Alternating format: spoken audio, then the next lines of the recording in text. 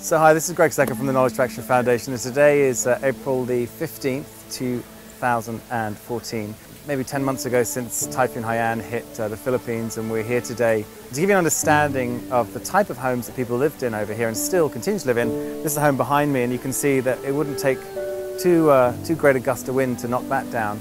And so what we've done is we've pulled resources from the kind donations we've had from the foundation. I mean, obviously we're a foundation which is about empowering young people.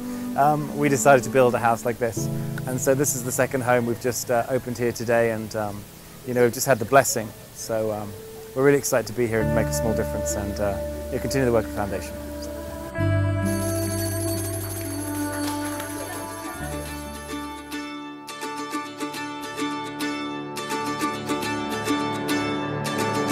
I'd like to thank everybody that's allowed today to happen. I can see the incredible amount of effort that you've put into welcoming us here today, and it really hasn't gone unnoticed, and we just feel very privileged to be a very small part of your world, and to try and make a difference. And we thank you so much for coming here today, just to be a part of it and to acknowledge the families that will benefit from these homes. And thank you all very much for coming out on such a wet day today and helping us acknowledge this family. Thank you.